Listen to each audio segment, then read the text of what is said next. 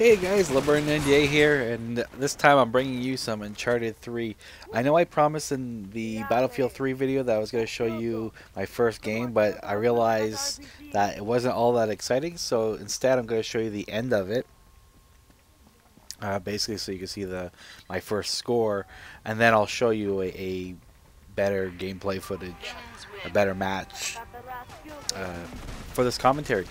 So as you can see there, first match I was 5-3 with 3 assists. So not the greatest way to start out, but not bad at all.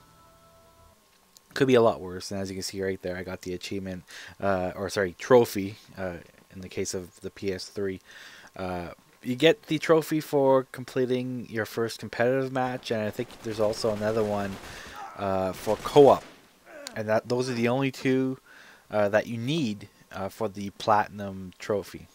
So as far as online is concerned, the rest of them are in single player. So just like the first, well, the first one didn't have online, but the second one, you don't have to worry too much about the online achievements or trophies. Again, I keep saying achievements, trophies to get the platinum trophy. So yeah. So right here, and I'm sorry, I don't really know the maps or the map names too well, so I'm not gonna even bother attempting it. But I do like this map. This is a map I seem to get a lot in the rotation, and I usually do well in. What's funny in this match, however, is I think there is a guy who's like my nemesis. I think it's that Shadow guy. It's always a nice battle, and I think in most cases he was winning the battle, but it was a good battle nevertheless. So, if you watched my Battlefield 3 video, I left you on a kind of a cliffhanger when it comes to Uncharted 3, and I said it wasn't as good as Uncharted 2, and I completed the campaign for Uncharted 3, and I put quite a few hours in the multiplayer. Now let me basically clarify. When I say it's not as good as Uncharted 2, I'm strictly talking about the single player. I think as far as the online is concerned, they took what was in Uncharted 2 and improved on it quite a bit. Basically added more depth to the multiplayer experience, which is never a bad thing. Sure, there's some things that maybe can crop up a little later, just like, you know, in games like Call of Duty and even Battlefield, that might become an annoyance or what weapons that are considered like the go-to weapon or the noob weapon, as a lot of people like to call them. I haven't really found too many of those just yet. Again, I didn't put a ton of hours into it. I do definitely plan to play some more this weekend, however. So anyway, I got off track there. When I mentioned that it wasn't as good as Uncharted 2, I strictly meant the single player, the campaign, the story mode, or whatever you want to call it. And let me explain that. First of all, I want to say, and by the way, I'm showboating there a little bit. I thought that was a pretty cool little taunt. Anyway, I just want to say off the bat, the set pieces in Uncharted 3 are really good.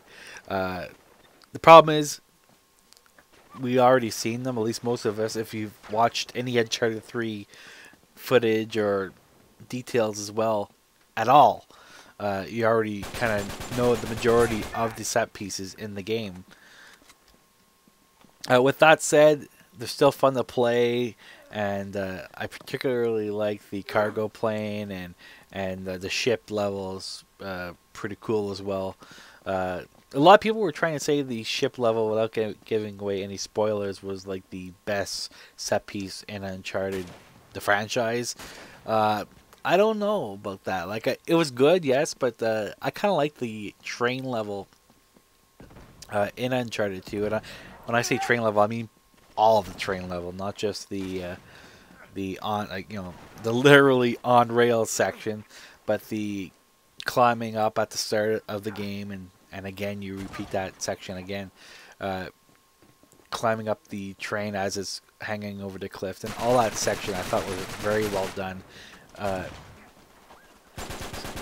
But you know, like, when it comes to Uncharted 3, the set pieces again are great, but the story, while has potential to be very good. I do like that how it goes kind of into Drake's or Nate's backstory, and you do actually have a flashback sequence when he was younger and when he first met Sully, which is kind of cool. I actually did enjoy that.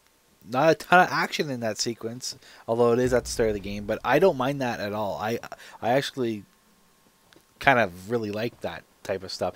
So I think I like about Uncharted is, and especially with Naughty Dog, they're not afraid, to have some downtime in a game in order to in order to heighten the immersion factor. And there's another part in the game which I won't give away. I will say it is in the desert, where they kind of go that route as well, where there's, again, not a lot of action, but they do it for the immersion factor, which is good. I like that stuff. The biggest problem I had with Uncharted 3 was I guess the ending. I found parts of the story were not fleshed out enough. Now, I'm someone who likes having some kind of loose ends, in the sense that it gives people the means to come up with their own explanations, and I do like that. And a lot of what was in Uncharted 3 story is left to interpretation. But again, it's hard to really say a lot without giving spoilers, so I won't.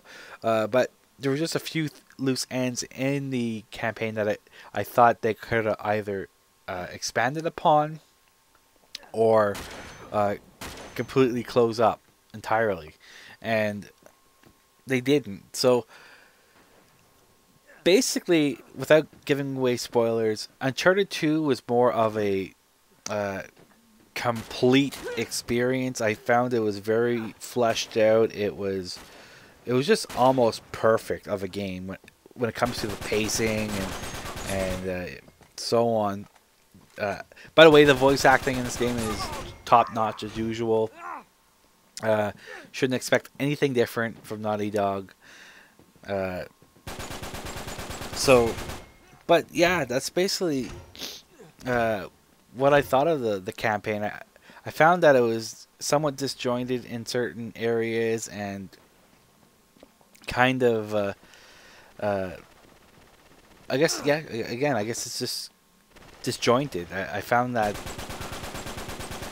it had potential. I think that's where I'm disappointed the most, is that the story had extreme potential, and it felt very rushed. I think that's the word I'm looking for. It felt very rushed, whereas Uncharted 2 was very polished, a very polished game.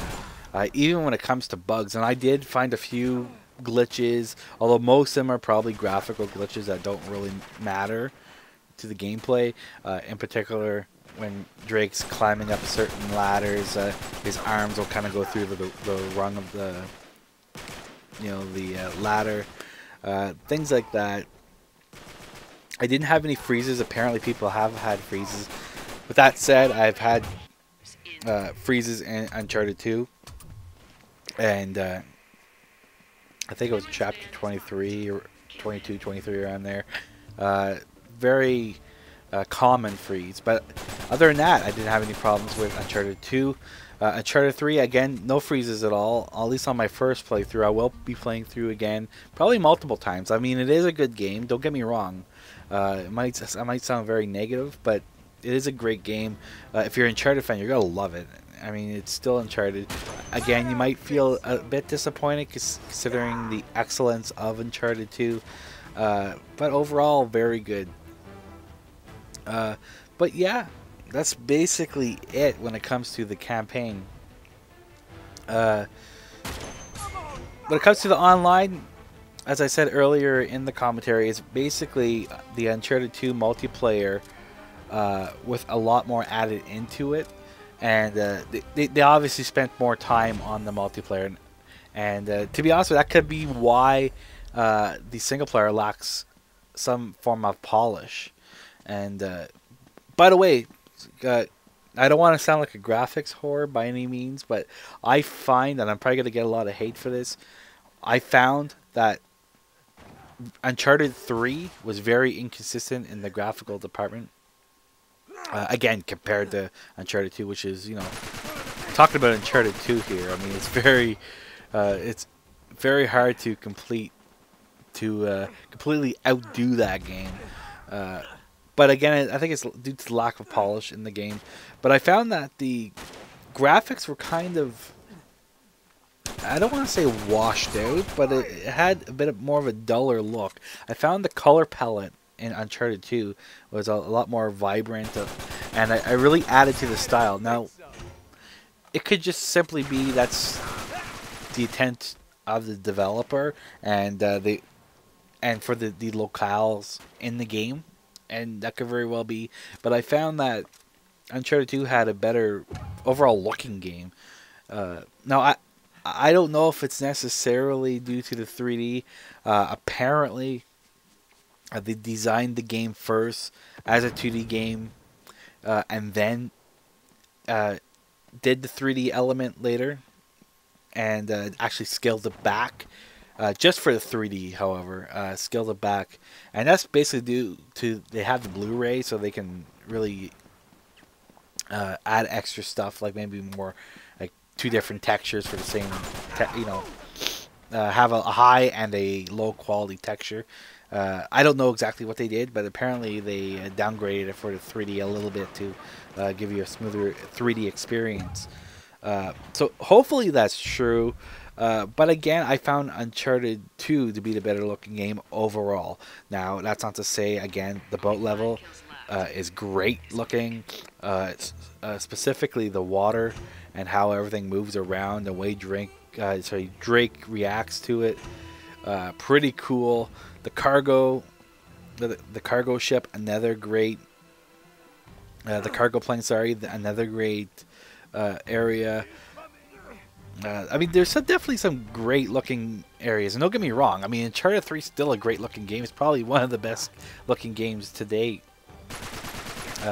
Only possibly being surpassed by Uncharted 2, Crisis 2, and as far as consoles, I can't really think of too many others.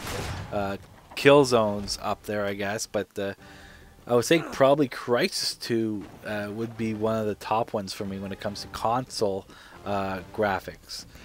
Uncharted 2 is very hard to beat, though.